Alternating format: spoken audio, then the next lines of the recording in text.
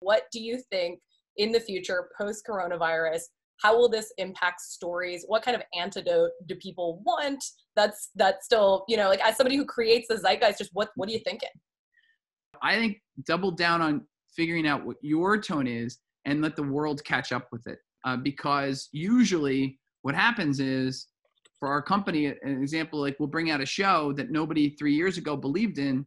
And, you know, we've got a show on Netflix now called All American. And we were struggling to have that show bought and sold. And we kept selling it as just like, well, you know, this like warm family show that would make you feel what shows 10, 12 years ago used to make you feel on a regular basis.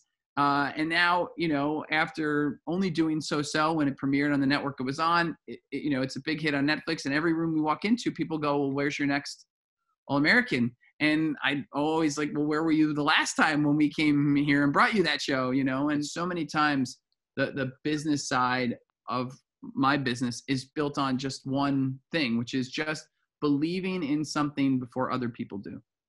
So that's either a person, that's an idea. Most of our hit shows, most of our shows were things that were rejected multiple times.